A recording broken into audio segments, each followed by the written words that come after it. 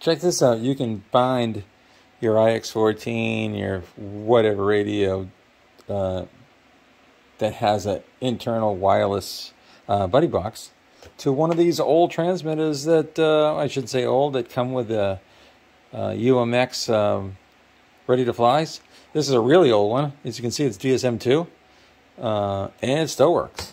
So just go into your trainer settings. It's the same with any of them. Wireless trainer. Proceed. We're gonna do see, wireless trainer right here,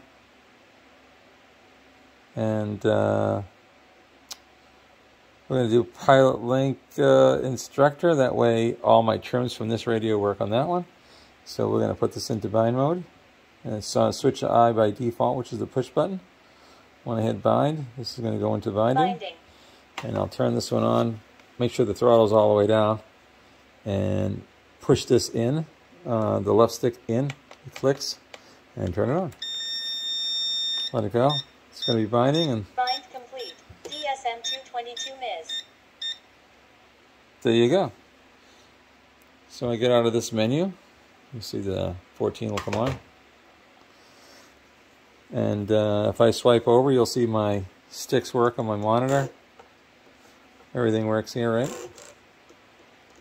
And if I push my button in,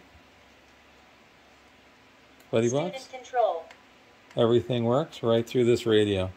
Pretty neat. I wasn't sure if this was going to work, that these would talk to each other, but didn't see why not. I figured I'd give it a shot.